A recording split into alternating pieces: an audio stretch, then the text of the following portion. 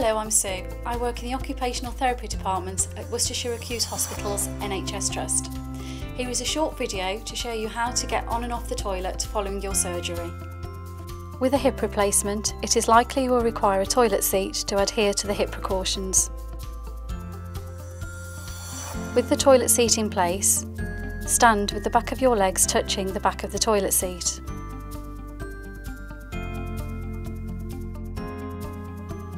Place your sticks into one hand or put them against a wall or sink.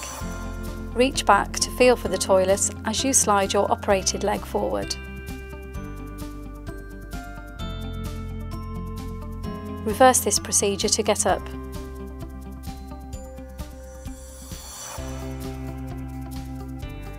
Thank you for watching. I hope you have found this video useful. If you do have any other questions, please contact us on the following details.